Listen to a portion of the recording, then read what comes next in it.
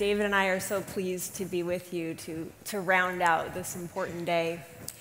And having David here at Wisdom 2.0, which is not his first Wisdom 2.0, feels exactly right to me. And I had 3 reasons why that was true, and now I have 4. There are probably more. But one is that the work that you're doing at the Obama Foundation is fundamentally aligned with what so many of us do and why so many of us are here.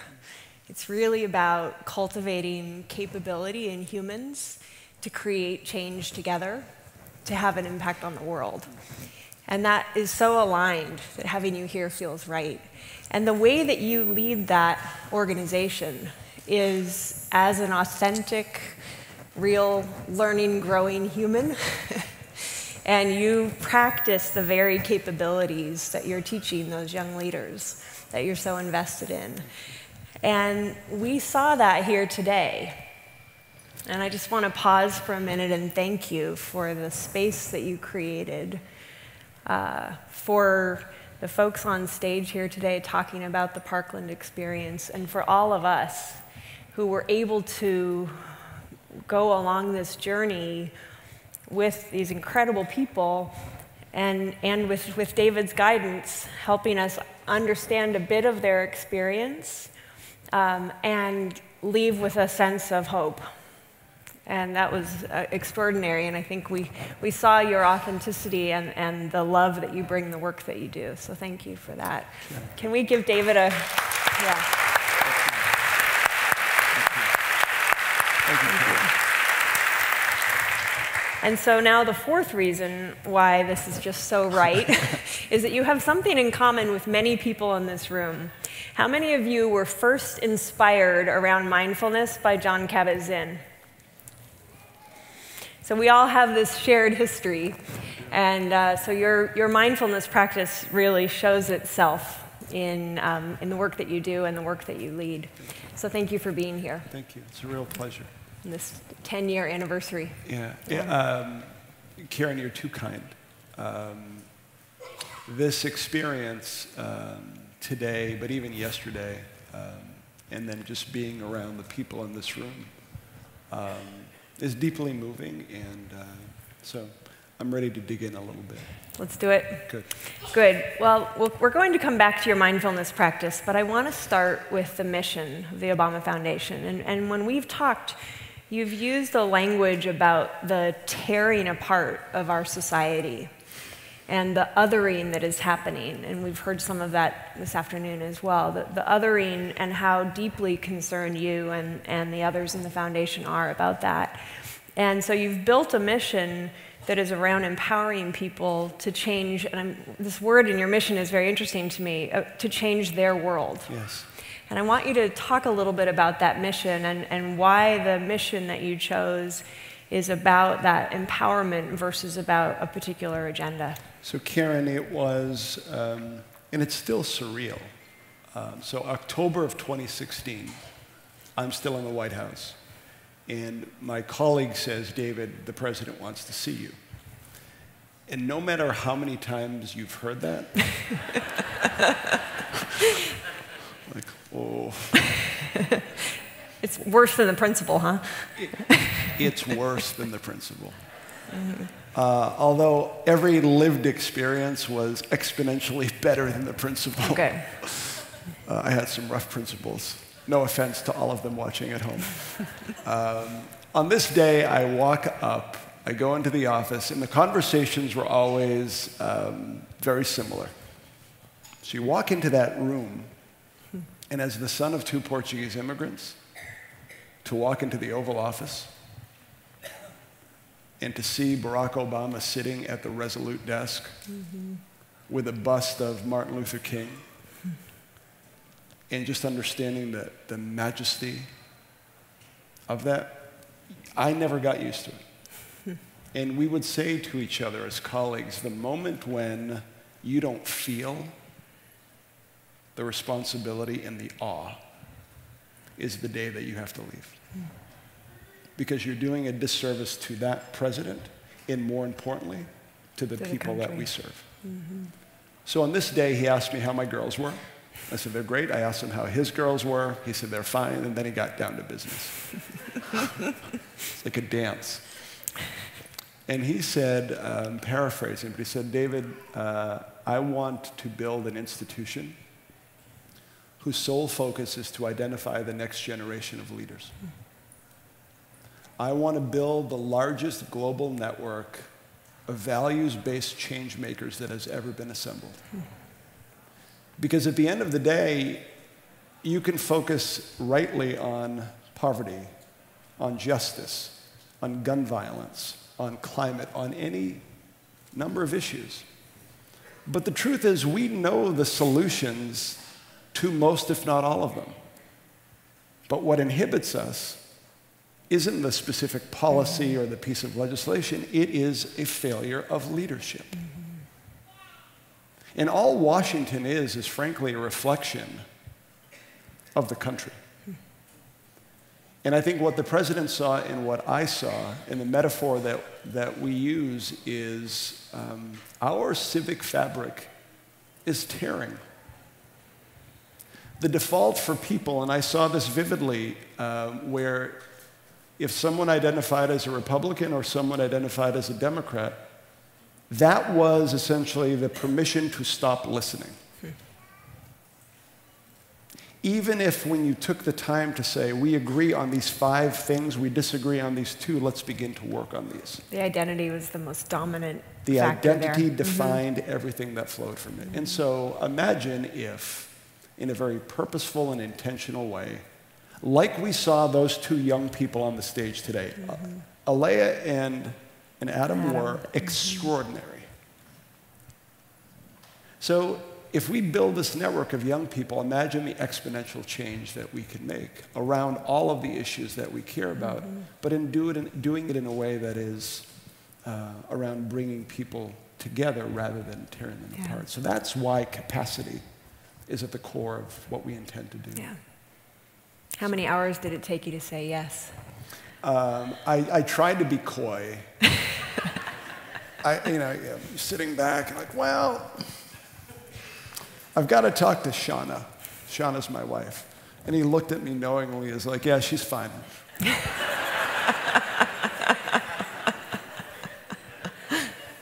Like, that's just not fair. That's why he's the president, right?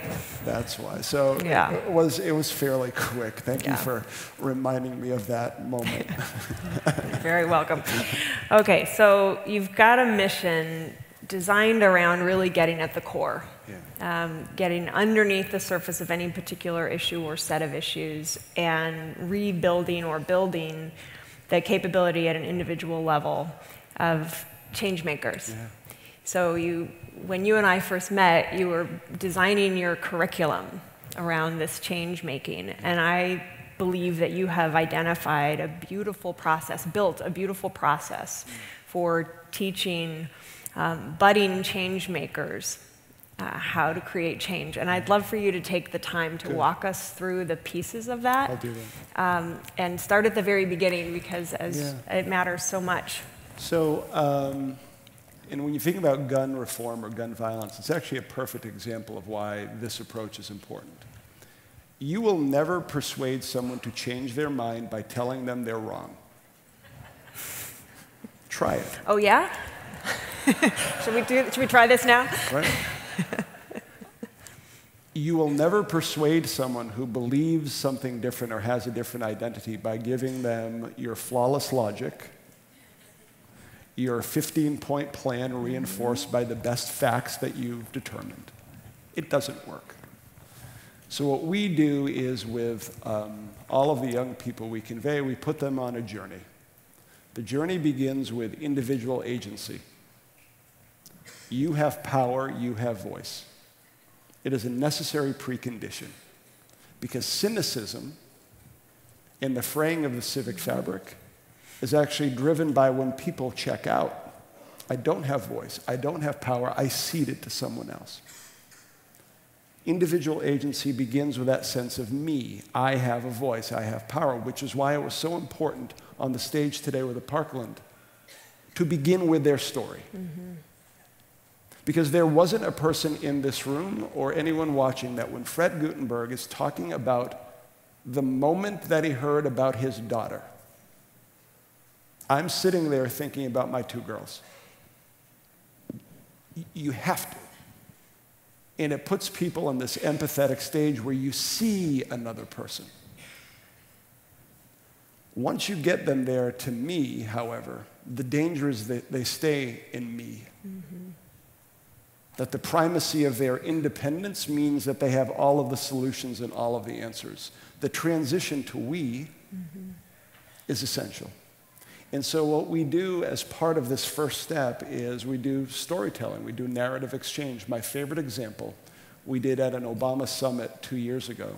There was a young man from the south side of Chicago sitting knee to knee with a young woman from Aleppo, Syria. And what they did was, and we learned this from a group called Narrative 4, I tell you my personal story, my story of why, you tell me yours.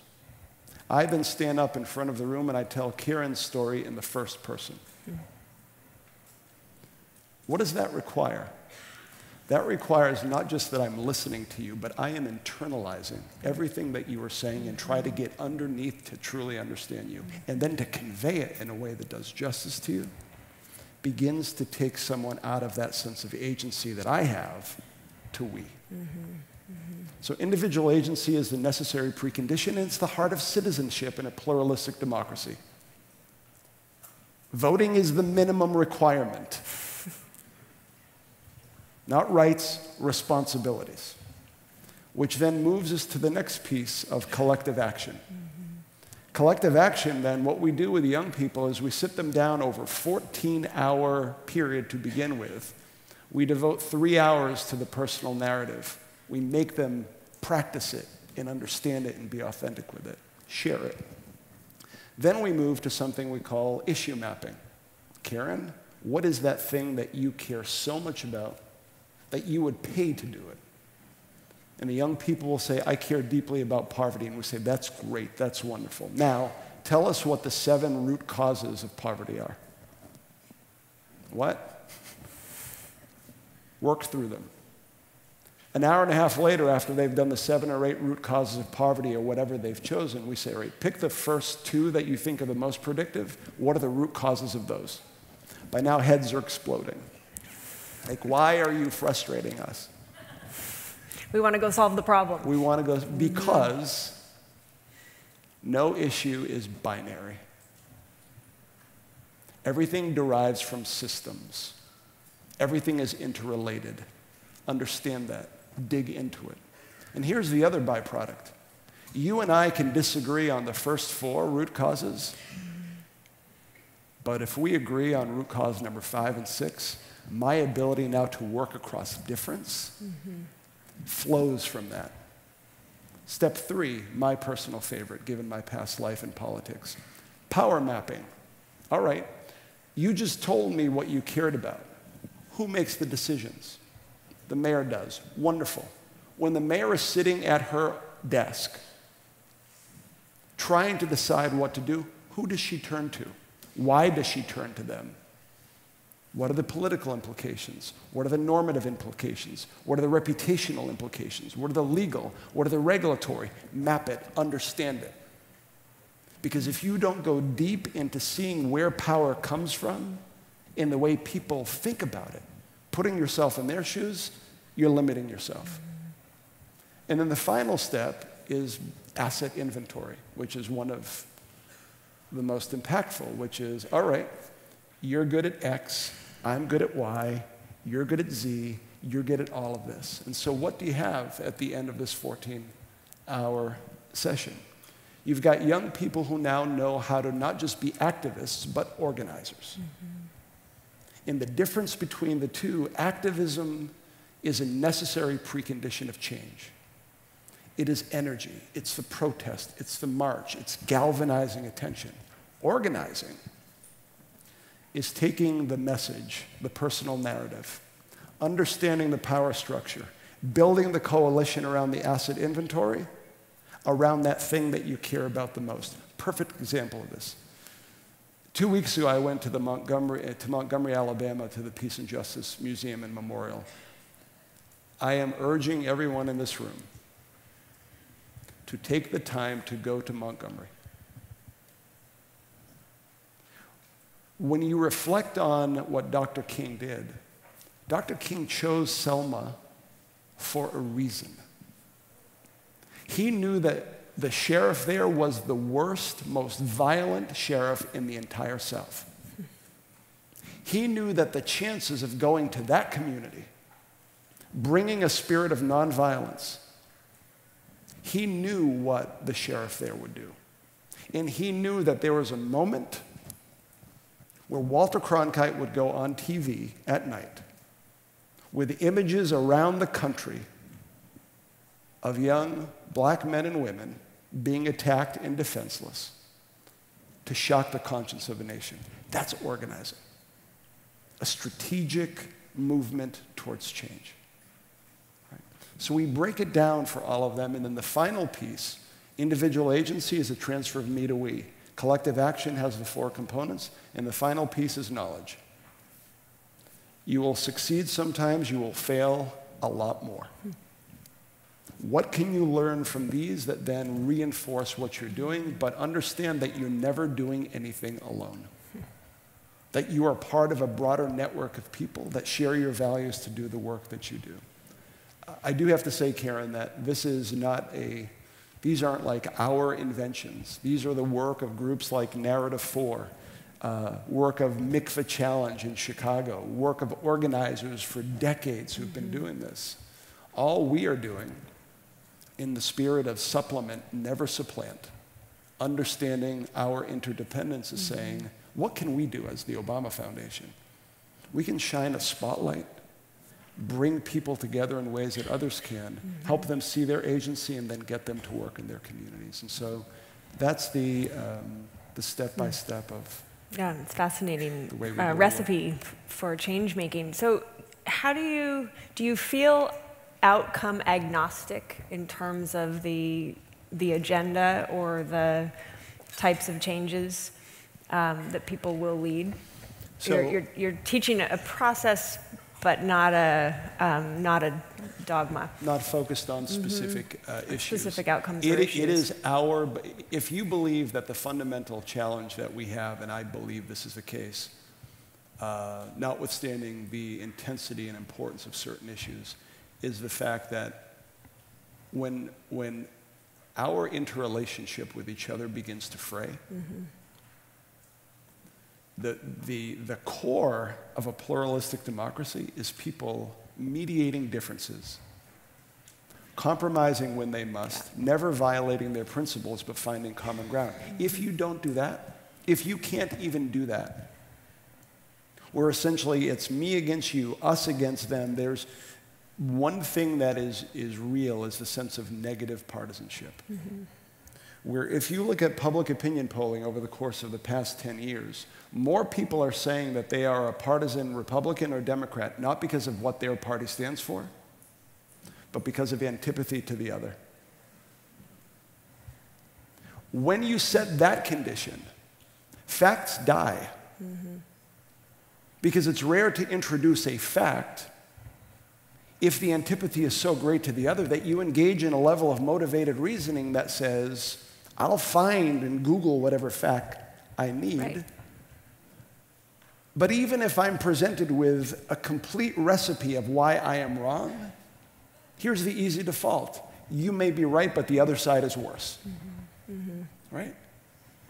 And so that, when you think about a mindful approach to leadership, to really train a generation of citizens who understand their responsibilities and understand that the core of democracy isn't just being for this issue, or that issue. It's deeper. How do we work together? Yeah. Right? Yeah. And so that's it's not that we're issue agnostic, it's the intensity is around the essence and the core of what keeps us together. The outcomes depend upon that. Yeah. An example that you've given, that I've heard you give, is around really teaching people to work together around things that are very local. The park on the corner. Super local issues rather than start with these kind of national quandaries. And can you talk a little bit about your thinking there and how that might aid the overall mission? Yeah, so what we say to the young people when we engage with them, and they go there pretty quickly, is when we talk about cleaning up a park on the south side of Chicago, where there's been violence, gang violence, and there's been drug trafficking, bringing people in the neighborhood together around that, no one's going to ask you if you're a Republican or Democrat. Mm-hmm. It is proximate. And the idea that once people in neighborhoods and in communities and cities begin to collaborate together across those labels of D and R and conservative and liberal, it's almost as if you're exercising that muscle of civic engagement. The wonderful things that Tocqueville wrote about 200 years ago, about the nation being a nation of associations, where if people saw a problem, they would come together to fix it and not wait for anybody else. Mm-hmm. There's a wonderful, and forgive me for this, we convened, Karen, in Johannesburg, South Africa last year. Mm-hmm. One of the Obama Foundation programs is called the Leaders Program. And last year we launched it in Africa. We called it Leaders Africa. And it was the 100th anniversary, it was the 100th birthday of Nelson Mandela. So the Mandela family invited Barack Obama to attend and kick it off. We're in a stadium in Joburg with these amazing images of Mandela behind us. And this young South African woman stands up and says, "Ladies and gentlemen, it is my honor and privilege to introduce to you Barack Obama." President Obama comes onto the stage in Johannesburg. 30,000 people are just going wild. And I'm sitting in the front row and I'm looking at the images of Mandela. And then there's Obama, but what was more impactful were there are 200 young leaders that we had selected out of an application pool of 15,000. Wow. And all of them had T-shirts that said, "We are the ones." We are the ones.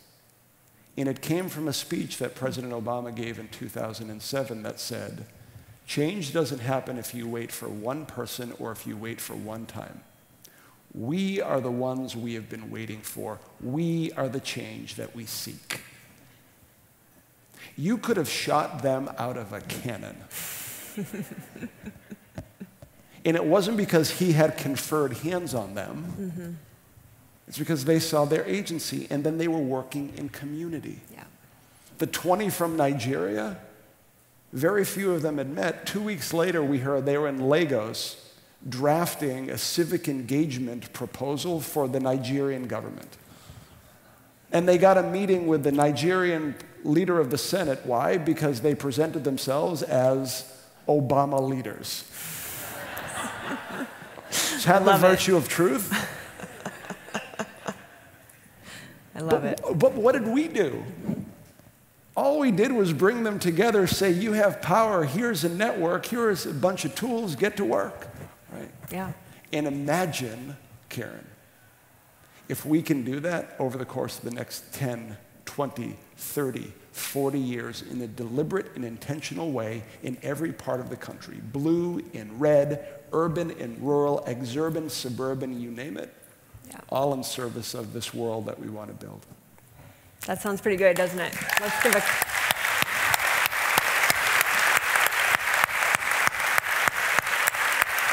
Yeah. The vision is extraordinarily compelling. Before we hop off this stage, I promised that we would come back to your mindfulness practice. So you have had and do have an extraordinarily unrelenting work life. We've been talking a bit about what it was like in the White House, and there aren't weekends. Every day is just a day, and whatever's critical that day has to get handled.